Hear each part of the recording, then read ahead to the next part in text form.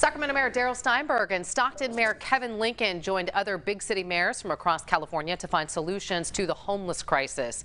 During their meeting, the mayors called on state leaders to continue funding specific programs to help the unhoused population. But as Fox 40's Eytan Wallace reports tonight, their request comes with a cost of billions of dollars, and it will first need the governor's approval.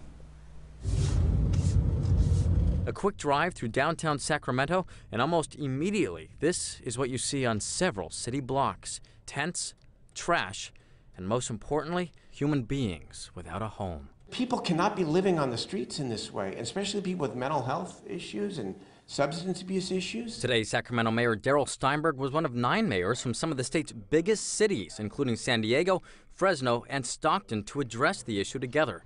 They are concerned state funding through the Homeless Housing Assistance and Prevention Program, also known as HAP, is set to run out at the end of June, when the state's fiscal year also ends. Over the years, the HAP program has provided cities, including Sacramento, with revenue to create permanent affordable housing and more than 1,000 shelter beds. The mayors met with the governor today here at the Capitol and delivered this letter to him, urging him not to let the funding expire. Here's the challenge that we face.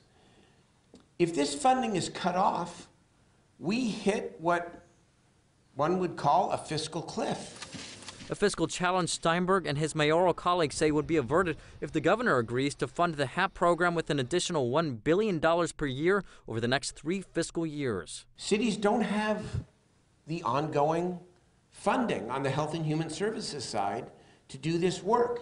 And so HAP is crucial for us not only to maintain what we have started, but to enhance it. It's an opportunity for us, again, to continue to meet the moment moving forward so that we can provide the necessary services that will produce the type of outcomes that will mitigate homelessness throughout our communities. He and the other 8 mayors in attendance argued this is the best possible time for California leaders to grant their request, given the state's record multi-billion-dollar surplus. The question I ask, with the budget surplus that we have in California, if not now, then when? A question these mayors intend to take right to the governor.